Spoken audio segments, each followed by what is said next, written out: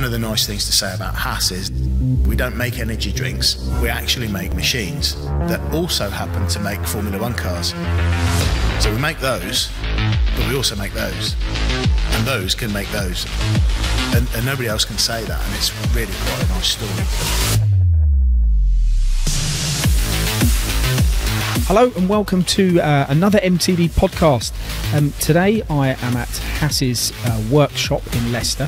I've got James Leet with us from HAAS. I've also got Lyndsey Vickers and Giovanni Albanese from MTDCNC. I'll be hosting today's podcast. I'm Paul Jones, the founder and managing director of MTDCNC. And I've got to say, I'm really pleased to be doing this podcast today, actually, back here at HAAS in Leicester. I think the last time I visited here was probably about 4 or 5 years ago. So I'd like to welcome, firstly, James to the podcast. Hello, James. How are you doing? Hi, thank you. Yes, very good, thanks. Now, you had to travel a long way to get here to Leicester today? Not too far, no. I'm just over the Cambridgeshire border, so about an hour and a half for me. Okay, now, your main facility from HAAS is obviously up in Norwich, isn't it? That's right, yep. Yeah, but you do have the other facility in Banbury too. We do, yep. Yeah, so plenty of places to go where you can see HAAS machines.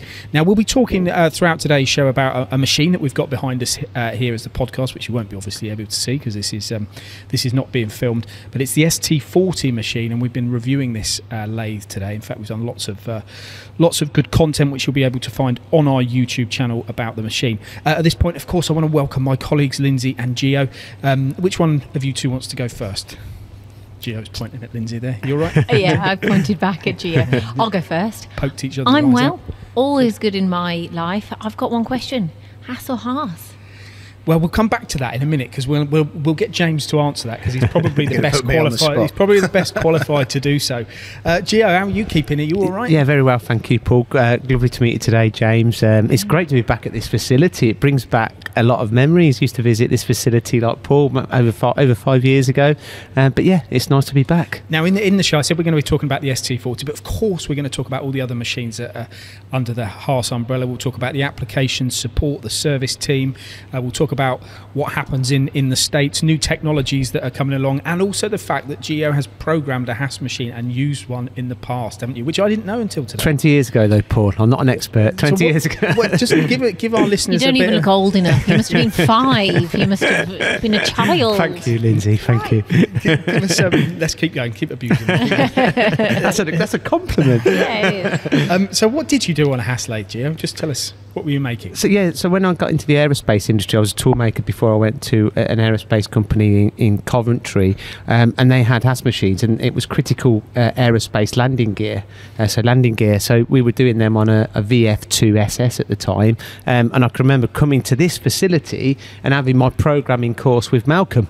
It was very easy to pick up because it's very compatible to FANUC, and today, you know, we've really seen some massive evolutions in the software that, you know, wasn't there back 20 years ago, albeit the control system does look very similar. James, maybe set the scene for yourself, really. Tell us about yourself and what you do here at HAAS or HAAS, and maybe answer Lyndsey's question. I'm currently regional director covering this area on the sales side of things. I've had several roles within HAAS over the last 10 years. COVID changed the landscape for lots of organisations. So, yeah, I'm currently heading up the sales operation in Leicester, Nottingham, Cambridgeshire, that kind of area. Over to the HAAS. Tomato. Personal preference. Well, I think, do you know what I think it is? Because if you're enamoured with the brand and you want to call it HAAS, we're not going to argue with you over that.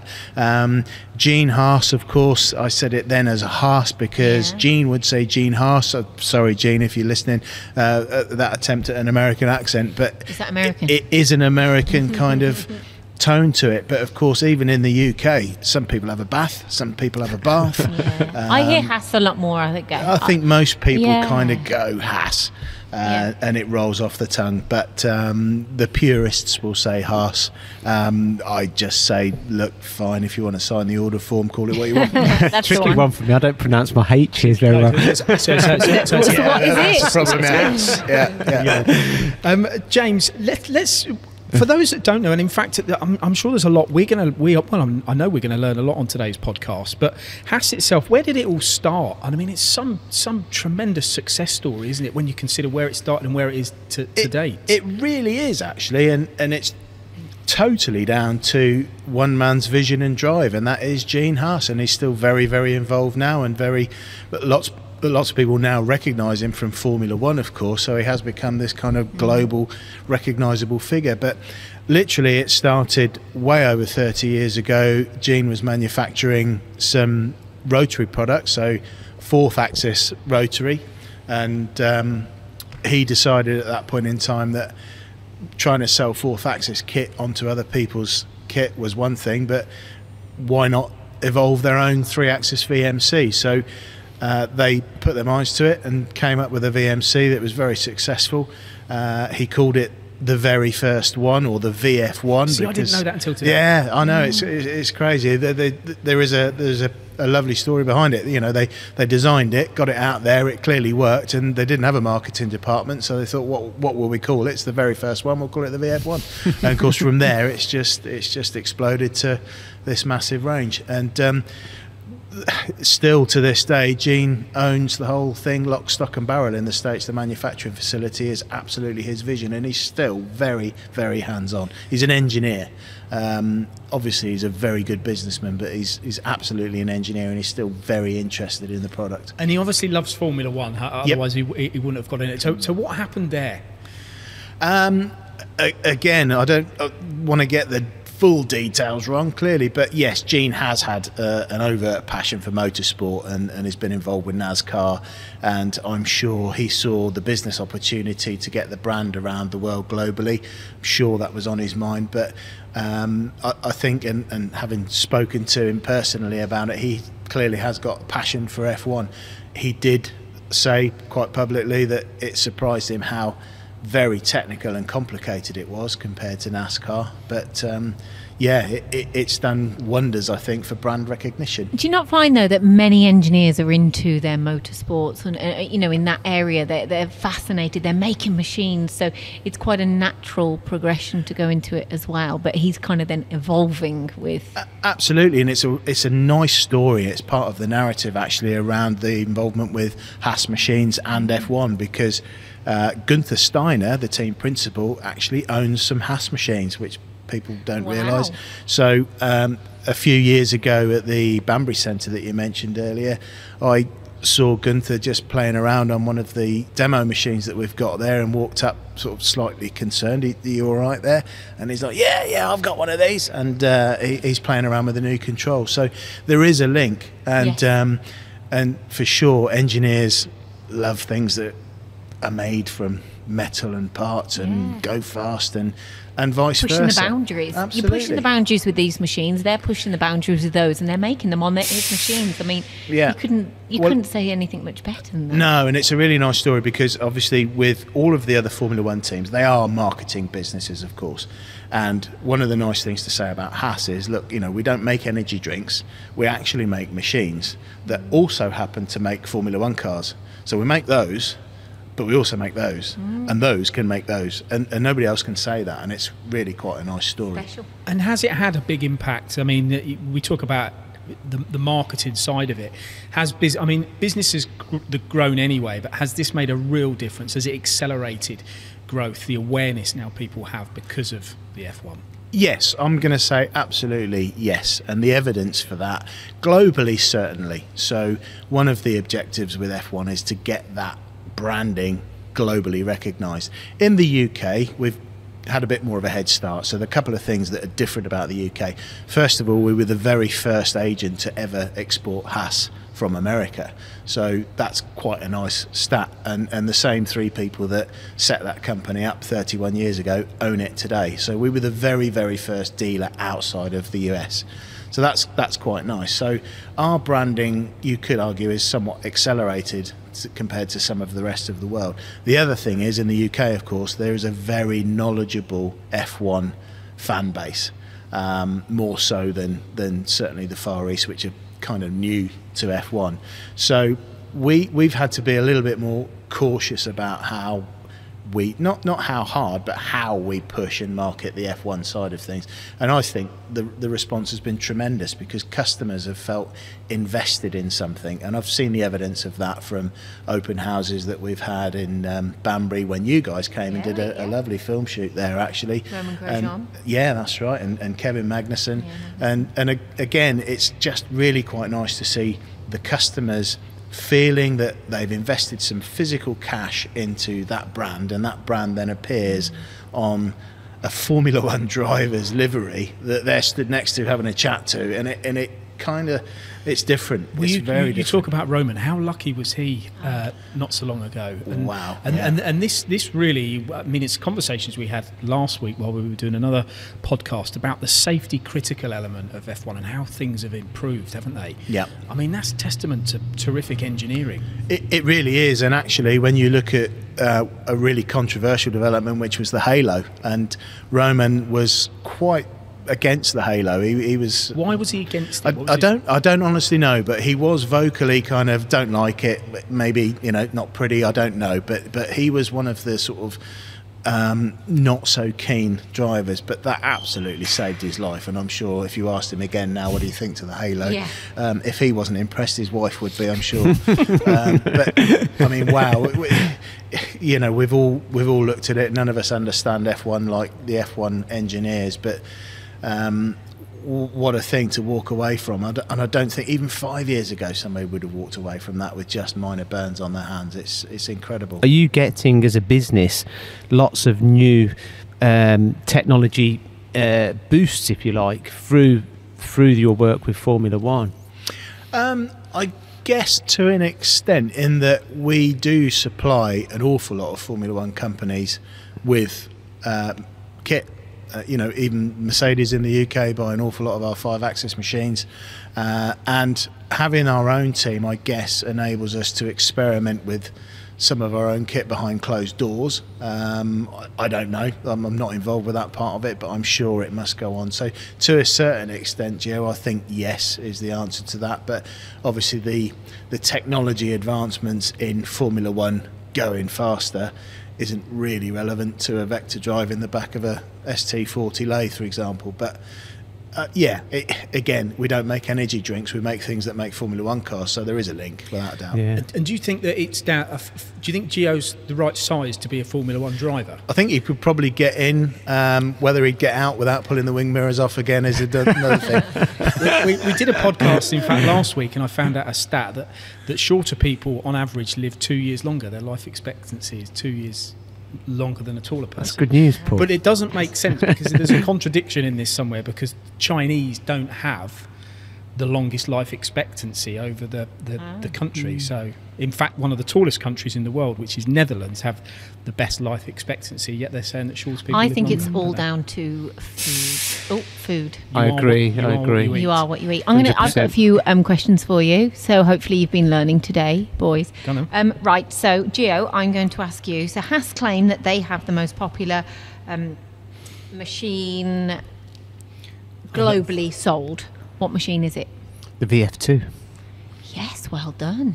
That's impressive. How many of those do they make a day, James? Oh, no, that was my next one.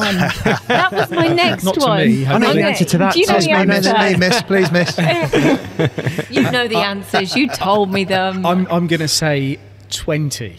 He knows. It is. We've been very well educated It's like a today, and it's been great to Yes, learn we so have. much, James. Have you got It's any been more brilliant. facts Oh, for us? loads. Go on, but then. The podcast isn't that long, is it? No, So- but give us some, because I think there's some. You know, you've been going over 31 years. It's in Yeah. the UK. That's amazing. Yeah, it is, and we've sold in that time way over 10,000 machines now into the UK. So you know, when the brand first emerged, it was viewed, I think, with some cynicism. You know, is it a part-time machine? Is it a machine that's going to not stand the test of time, or almost a disposable machine because of the price point that it came in at? But we're still going out to machines that we installed 30 years ago. They're still running in workshops to this day, which is a testament to that. So Where do you think the market is then for the HAAS machines? I mean, the brand is so, or the range is so vast, isn't it? And you mentioned cost effective in a lot of your material, in your marketing material. Is this where we're sort of positioning ourselves in?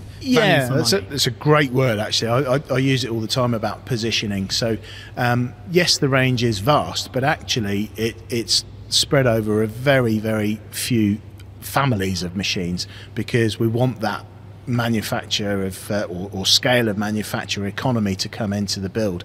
So we make an awful lot of the same parts that fit a range of machines, and that helps in many ways. Obviously it gets the base cost of the machine down, but also the cost of replacement spare parts, and also the ability to hold a concise inventory of parts for when machines do need replacements or breakdowns or crashes, and is this the secret to kind of being able to sell a machine at the price point that you do? Well, I think so, but it's about understanding your position in the market. So one of the things that HAAS have never claimed to be is the best lathe on the market for accuracy, or the most robust slide way for heavy milling, or we've never pushed ourselves into a specialised slot. But then when you look at the UK market, it is predominantly a subcontract market.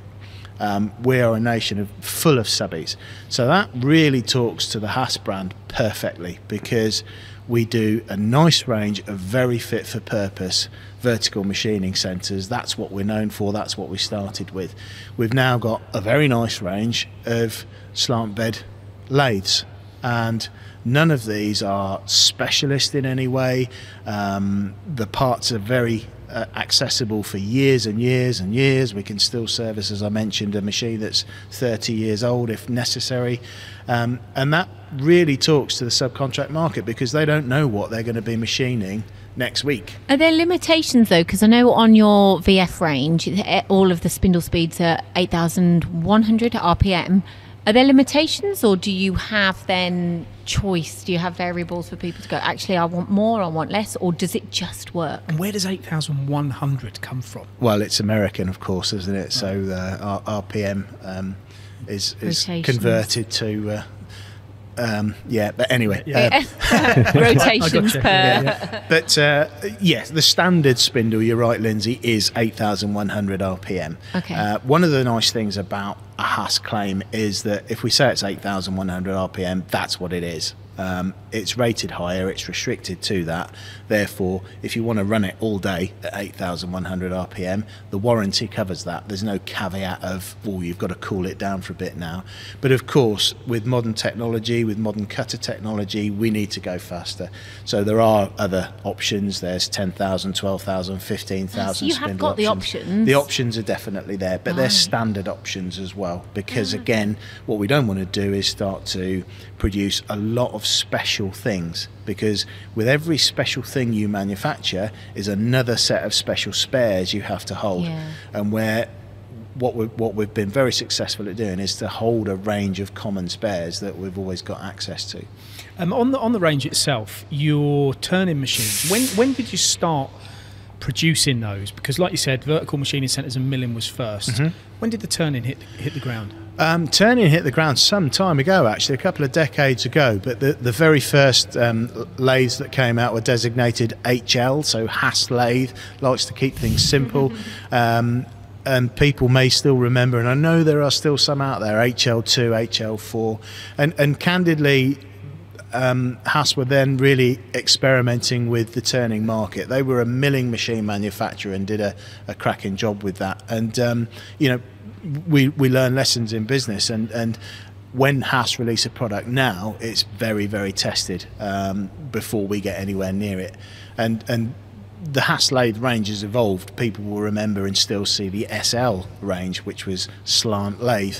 Now, and for the last 10 years or so, we've been on an ST range, slant turn, and that machine is far, far more advanced than the original HAAS lathes that have come out. And we've got a lot of lathes now. Our market share of lathes is growing. It used to be lathe sales compared to vertical sales used to be around about 80-20 in favour of vertical, and that is somewhat changing now. So we're growing more market share in lathes than we had.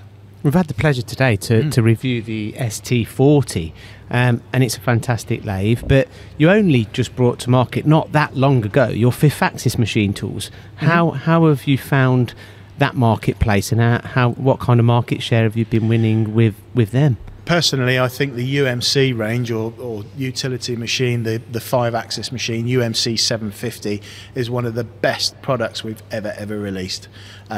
And you say recently, it's probably 5 or 6 years ago now that we put the first UMC 750 into the UK. We resisted actually putting it in straight away because we wanted to learn how to install it, and that's crucial. With a 5-axis machine, if it's not installed properly, it won't work. And people fall foul of that all the time if they buy their own independent second-hand machine, for example, and then try and install it themselves. It's not the same as installing a basic VMC. So we had to learn ourselves how to fix these things, how to install them before we had the confidence to sell them. Once we did that, wow, has it been a success. I don't know the numbers, but we've sold hundreds of We see them UMCs. everywhere. Yep. Absolutely everywhere. And I remember standing in this very spot, in fact, when the machine was first launched, and doing a review on it. And yeah, like you say, it must have been 6 years ago, 5 or 6 years ago. It would be, yeah. And of course, now the range has evolved. There's UMC 750, there's the SS version, there's the automation. UMC 1000, UMC 500, UMC 1500 Duo. There's so many advancements to the range. You say that's the best machine so far. Yep. Why is it? Okay, yeah, good question. So I say that because it's introduced us into a different market, for sure. It's positioned ourselves with credibility in that 5-axis arena, and that's then unlocked the door for other machines. So people that would not have considered perhaps a VF2 or an ST10 have bought a UMC 750 because of the price point and what it can do for them, and thought, wow, this experience actually of dealing with HAAS is quite good. Let's buy a VMC, let's buy a lathe, let's do that. So it's opened doors to people that previously would not have entertained us because they thought, well, you know, we're into 5-axis, HAAS are not really a supplier to our business, we need to be looking elsewhere. Suddenly, wow, we can't ignore these guys. Now, the other really nice thing about UMC is that despite the fact that we've sold hundreds of them, we've rarely had to go back to one under warranty. Of course it happens, it's engineering, you know, that there are always going to be warranty issues. The more stuff you sell, the more you have to go back to. But as a new machine launch, UMC has been very, very sort of cost effective in terms of return visits for us. As a business, and that actually says an awful lot about the quality. When's the turn mill machine going to arrive then, James? When do you think HAAS will go into that market? It's one area that you look at and we see all of your machines, the 5-axis, turning centres, VMCs, even tool room lathes, mini mills. Where's turn mill, or mill turn as it's called? Well, there's a couple of answers to that. So the first one would be ask Gene, and while you're at it, ask him how to pronounce his surname, and we'll get that one covered off at the same time. But actually, I mean, one of the things that HAAS do very well is they want to keep running with proven technology. So when the UMC was launched, it was a fairly easy transition in that the spindle that's in a UMC is the same spindle as in a VF4 SS, for example, or any of the VF range. The linear rail technology is the same. The encoders are pretty much the same. So then you look at the rotary element of that, and you take one of our TR 450 rotary products. The technology in that is pretty much the same. It was then a question of integrating the two. Now that's a benefit. Why? Because first of all, you're not entering a marketplace with a brand new product that is unheard of or untested. So that gives us the confidence. But also, again, it comes back to that economy of scale of manufacture and less spare parts to carry. We carry the same spindle for a UMC as a VF. When you go into that turn mill arena, that is that's a little bit like saying, going back 20 years or so and saying, right, we're going to make lathes now. It's completely different. HAAS are very, very successful at selling a lot of machines. and that's the marketplace they want. So if they think they can sell 20 VF2s a day, why would they then break that line down to make one of something else that they may or may not sell next month? I'll make 20 VF2s, thanks, because that's what we're good at. We'll stick to our knitting. And that's very much how HAAS have operated. I think it's well, the numbers of obviously speak for themselves. You know, they speak for themselves, not just in the UK but around the world. And going back to the programming, which we alluded to at the beginning of this podcast, the actual programming control system looks exactly the same as it did 20 years ago. You know, you not like only you. Just like you, well, Gio. just like me, like a fine wine, like a fine wine. But the point I'm trying to get at really is that mechanically, you know, machines can only evolve so much mechanically. Are all your technological advancements now coming through the software? And why have you kept the same control system as you did from back, 20 plus years? Okay, so there's a couple of points there. Yes, you're absolutely right. Some evolution through the control system is inevitable, and there's some easy gains to be made from more powerful software, more strategies coming through from CAD/CAM programming, for example. What the tooling boys can get up to now means that we have to keep up with different cutter path technology and everything else. There is a lot you can do with the machine still, and one of the things that HAAS do is we use HAAS machines to make HAAS machines, so we get a lot of feedback from the operators. So the machines are always built with the operator in mind. So silly little things happen where an operator may make a mod of their own on a machine to make their life easier. The factory pick up on that, suddenly it'll become a standard feature on a worldwide sale machine. With the control, you're absolutely right. Things have evolved massively on the software side. However, the buttons have never moved. And again, that comes to not so much a programming benefit, but an operator benefit. So if your operator's happy, your operator's usually more productive. And the operator has a lot of influence on what the boss buys, because he wants to keep his workforce productive. So by moving the buttons around, all it does is just throw an operator, and it means that they have their favourite machine to work on, and they won't go and work on the other one in the corner. If all of your controls are exactly the same, in terms of button layout, whether it's a mill, a lathe, old or new, it's so easy. And the operators really like that. Plus the fact that if you're interviewing, there's a big issue at the moment with, I hear it all the time, if you could sell me an operator, I'd buy a machine.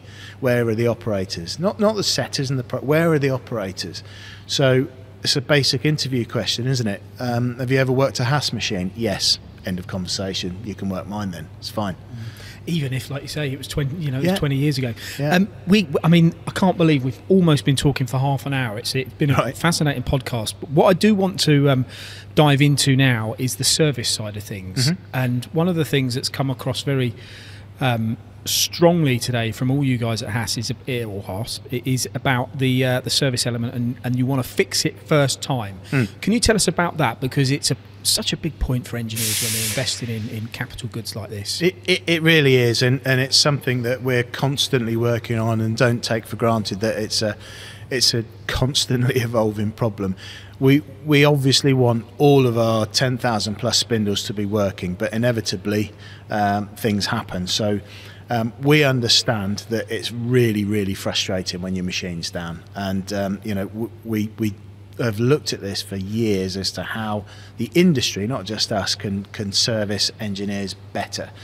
We decided a long time ago that the main objective is to get that spindle running, not to get an engineer out there as soon as possible, to only then look at guessing what the problem might be, diagnosing probably 3 or 4 faults, ordering a few different parts from country of origin, and then let's keep our fingers crossed that they're the right parts when they turn up, and then several visits later we're still chasing things around. So we wanted a system where we can pretty much diagnose quickly what the problem is, either over the phone or with a visit, but how on earth are we going to fix it first time? That's where the parts come into play. So for a long time we've had engineers carrying parts on vans, but what we also found is that if we carry a central stock in Norwich, that can often be sent there quicker than a van can get there. So sometimes actually, if we're unsure, we'll send a range of parts in so that when the engineer gets there, he's got a range of parts to pick from. But again, they're not specialist machines. These parts are generic parts that will fit several different models of HAAS machine, which gives us a fairly good fighting chance of fixing it on that first visit. Because you've got over £7 million worth of spare parts, I believe. That's right. At any one time. Over 30 engineers on the road. That's just in Norwich. That's the Norwich stock holding. So there's some more. There's usually about £30,000 worth of parts in the vans overnight. But the van policy is changed slightly, because obviously the other thing we don't want is the liability of £30,000 worth of stuff in the back of vans. So we've changed the fleet of vehicles very recently for the engineers' comfort as well. So. Oh, that's interesting, because I used to have, near where I lived, there used to be a HAAS service engineer, because there was always a van, hovering around. So they're not in those anymore. Well, no, because the other thing is there's a real consideration about some of them are. There is an integration period or a changeover period, but of course, getting out in the winter time, a Vito van is not always very practical when you're in North Yorkshire trying to get up a hill. So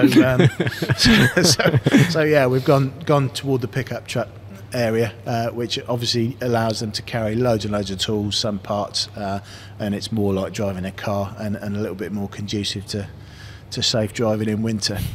Good. Well, go on, Lyndsey. No, I was just going to say, after speaking with your colleague earlier, often when we do interviews and we get chatting to you, we kind of understand some of the key messages that you're saying. And I think what was really strong for me, and I'd learned, is the fact that, no one knows a HAAS machine better than a HAAS engineer, and the fact Very that true, and sometimes we're kind of feeding people with lines that they've kind of already taught to us. And it's interesting that when you say about service and support, your engineers are making these. You've got your sales team have previously been engineers and applications guys anyway, so it's engineers speaking to engineers, and I think that was a real key message that I picked up on from what he was trying to allude to, is no one knows these machines better than your own team, so just phone us, we're one phone call away and we're going to fix it because we know them better than anybody else. And that's really strong message. It is, and they're kept constantly up to date, because not many people realise that the engineering team actually are constantly monitored and tested. They have to do an open book online test regularly to keep their knowledge up to date, and they have to pass it. Paul does that with us at MTD. I've heard that. They never pass. not one has ever passed. But you're right, Lyndsey, as well. I mean, all of our sales guys now, with the exception of one or two, have come through the applications or service route. So there's a real empathy there. What that means is that the sales guy doesn't overpromise to get a sale, because they've worked on these machines, they've installed these machines. So managing the customer's expectation is absolutely crucial to winning that trust. And back to the UMC point that you made, where we sell one, we generally then sell more, and that happens because of that trust piece and the empathy through the technical sale. Well, I think you get the first machine in there, and the salesperson predominantly sells that machine, but the second, third, fourth, fifth, sixth, seventh machine usually comes from trust, service, support, and I've learnt so much, and I can only echo on what Lyndsey says. I think, and you've just mentioned about kind of bringing your guys up through service applications, because they know the machine inside out, and if you don't know the machine tool inside out, it's very difficult to sell a product that you're not really that familiar with. So I think it's a great business structure that you've got there. Good stuff. James, thank you very much for accommodating us today. You're very welcome. It's been a terrific podcast, but there's also, as I said at the start of this, there'll be some great videos on our YouTube channel that we've shot today on the ST40. There'll also be more videos up and coming where we'll be visiting some of HAAS's customers to find out whether what James is saying here is 100% right. Which Don't take my word for it. Ask them. Which I'm sure it is, because we've done plenty before. So, thanks for you all joining me today. That's been it for this week's MTD podcast. Thanks for listening to the MTD podcast. If you found value in this episode, please subscribe and leave a rating and review. Find more episodes on mtdcnc.com.